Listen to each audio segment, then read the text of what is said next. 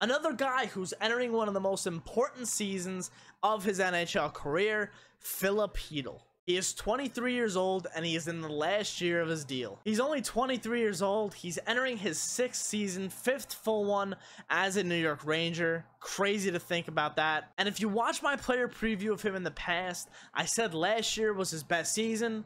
Again, this year, I'm gonna say it again, last year was his best season.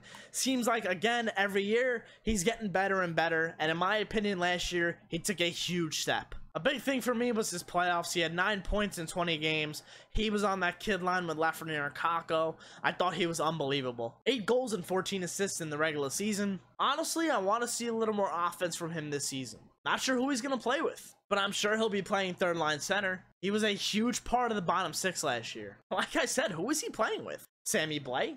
Vitaly Kravtsov? And what we all don't like to talk about, the business side of things, will he be a Ranger by the end of this season? I think the Rangers try to keep him. I do. One key area that he needs to improve is his faceoffs. And just his overall center game needs to improve as well, but I think that'll come playing on both sides of the puck. But if he can tap into the way he played at all in the playoffs last year, I think he'll be just fine. If you want to watch other player previews, go check them out. Leave a like if you did enjoy this video. Subscribe if you guys are brand new, and I'll see you guys later. Thanks for watching.